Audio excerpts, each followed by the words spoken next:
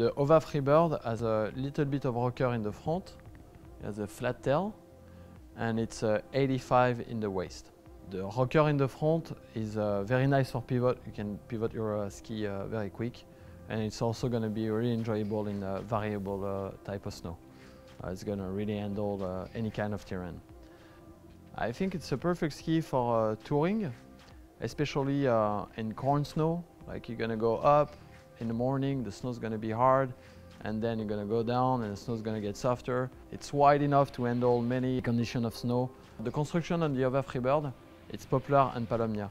With Palomnia, we've been able to gain weight. It's a lighter wood. Also, the flex is a little softer than the regular OVA, which is nice because it's, again, goes with the binding and the boots that we use in touring. I think it's just a great match.